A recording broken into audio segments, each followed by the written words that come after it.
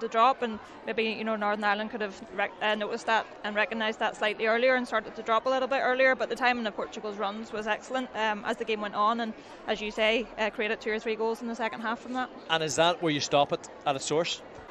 The wing backs, Alves, Amado.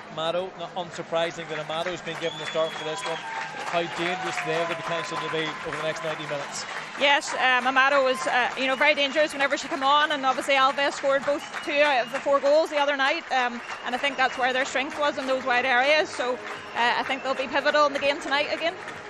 Big night in store for Northern Ireland, walking out at Mornview Park this evening. The second game in this double-header against the top-ranked team in the group.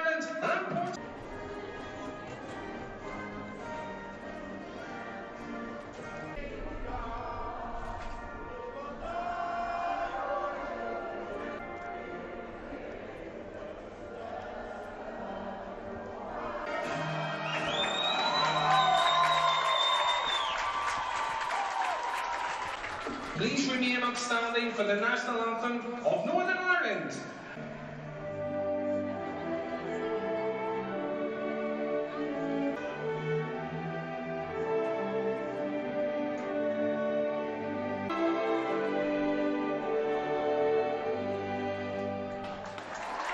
Northern Ireland manager alongside Roy Carroll, the goalkeeping coach.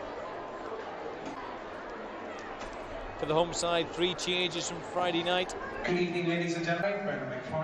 3 switches as well for the visitors. Pereira is given 6, Adriana Giandito. 8, Adriana Norton. 9, Ana Borges. Ana Borges, the experienced skipper of Portugal. 3 seasons at Chelsea. Pre-match huddle from the Portuguese side. Qualified for the last 3 major tournaments. Didn't really try and push up an attack. They were very disciplined. They almost let Borges and Gomez do that instead. Is to hold it up. Borges back in the battle of the 2 number 9s. Holiday, nice link-up play to find McGill. Big chance for Northern Ireland, and they've hit the ground running. What a start for the home side. A tap-in for Wade. Lovely link-up play between Halliday and McGill. They didn't have an effort and goal 4 days ago. They were ready to find the net in the opening minutes here.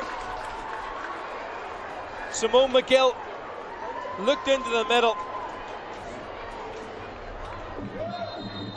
and Lauren Wade was in the right place to score international goal number 12. The perfect start. Portugal's first attack of numbers over here. Alves, so close. Such a dangerous player. Lucy Alves tried to. Flags up again. Think I'll change the way they play. It looks like it's given them a bit of a wake-up call anyway, because they looked like they were kind of coasting at the start of the game, and now they found themselves 1-0 down. Hope that the back 3 that are behind them can provide the cover needed. Burns, score. Nice link-up play. Flipped in, and it's good defending initially from McKenna. Another chance. Diana Gomez. Costa, brilliant ball. I think. Well, the flag actually stayed down. I wonder, did Alves make the run a little bit too early? This is the chance, a moment to go. Halliday. Toe right night as well. There's the run towards the near post. She's the intended target. Flicks off to the head of the defender. Driven goalwards by Andrews. Portugal didn't look particularly comfortable from that set piece. They just about hack it away. Hamilton scurries across and does get there. Lifted in. There's the equaliser. Headed in by Nazareth. Cross was Malvez. And Portugal level. It's Nazareth's 8th goal. She was top scorer in the Portuguese league last season.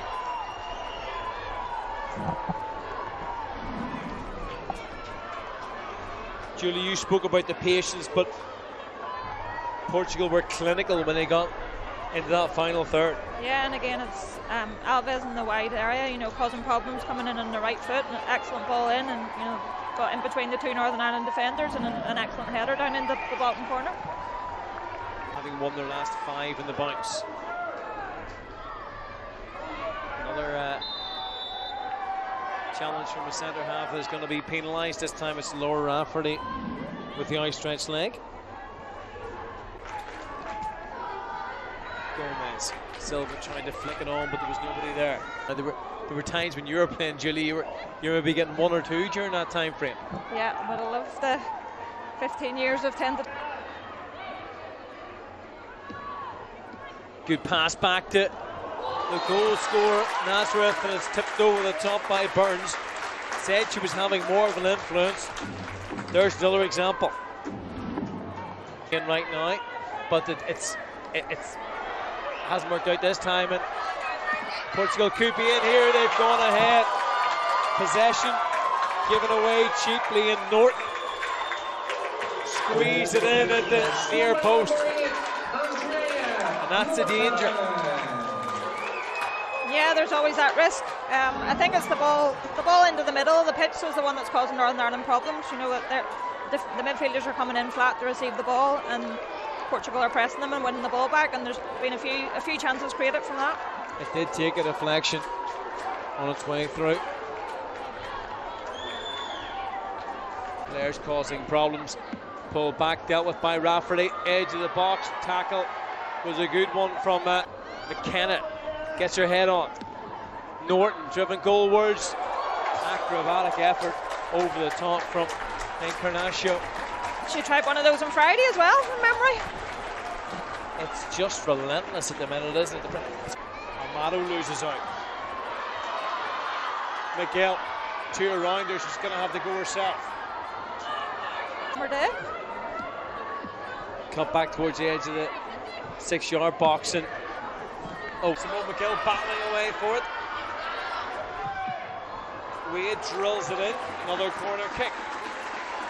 Well, I heard Ashley mentioning the other night, the time we beat Portugal back in 2017, it was so cold, it was unbelievable. You know, you think you're going to Portugal.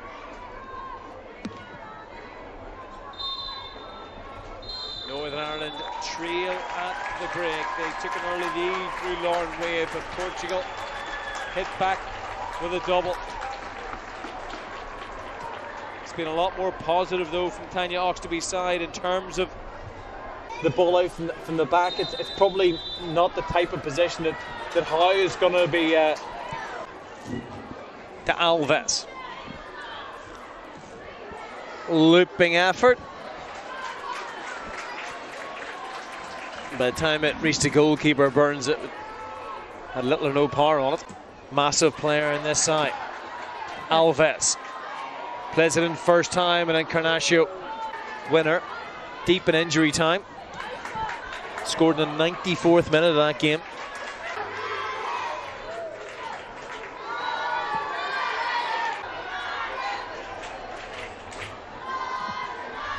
Good ball in. Burns collects it. Borges looking for the run of Alves. Out comes Burns.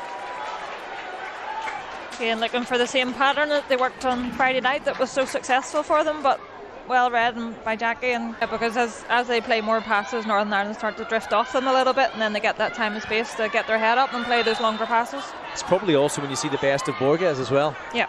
Just find those little pockets, and then, you know, an example like that where she makes the little run inside, provides a space. Then you can get closer and try to get pressure on the ball. Pressure on the ball coming from Simone McGill this time. Much in the game at the moment. Silva battled away by. Excellent from Reba to get her body in the way and guide the ball back into Jackie. Just over 20 minutes of this qualifier still to go.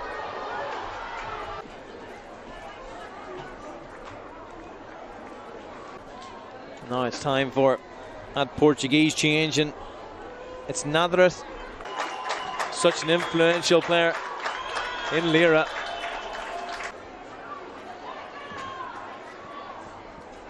Here is Marchal. Armado's on the ball right now.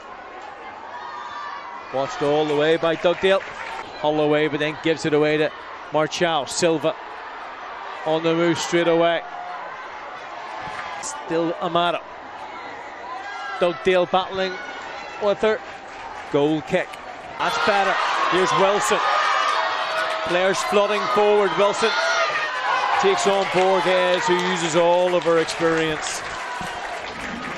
Good challenge from the defender. And the full-time whistle sounds. Portugal get the job done.